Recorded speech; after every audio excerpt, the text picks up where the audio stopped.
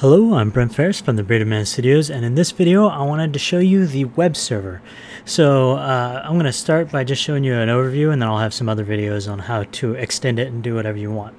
So basically a web server is a way for you to interact with the server remotely, and you can do this by going to the web page of the server and passing in the port number. So I'm going to quickly show you how to get started with the web server now that you've downloaded it and installed it.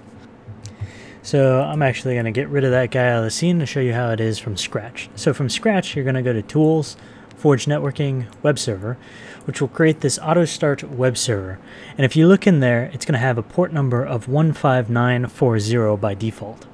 So what we can do is basically once we start playing, it's going to create a web server for us that we can go to on our web browser. Any web browser will do. So if I press play and I host a server, and I'm just going to move over here.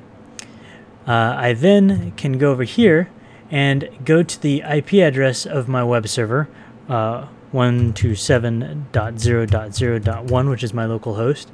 If you're hosting this on the internet on a cloud web server, you'd put in that IP address, and then you're going to put in the port number 15940, the port number that we saw inside of the Unity editor.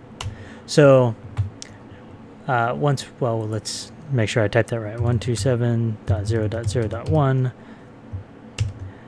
15940. So here we are on the web server, and it's not very beautiful right now. We're going to make it look pretty as time goes on, but you'll notice that it has some statistics. It has a start time of when the server started. It has a runtime. If I refresh, that runtime will go up. It has a bandwidth in count and a bandwidth out. And then if you go to the commands area, you can actually input some commands that affect the server, and we'll see this in action soon enough.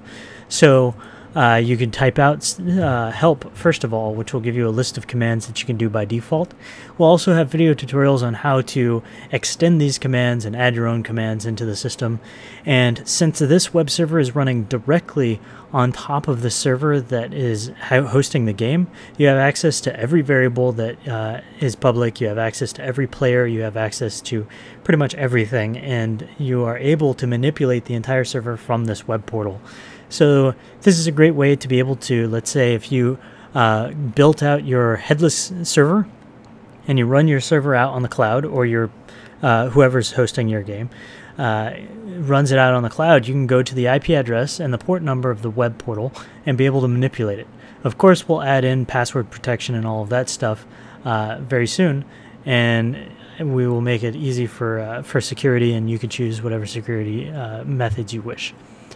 This is a full web server, so technically you can make a website on it if you wanted to, and if you know how, you can actually connect it up to MySQL or other databases or files on the system and deliver that information to whoever comes to this web portal. So that is a high overview of the system, and we're going to see some of it in action in the next videos.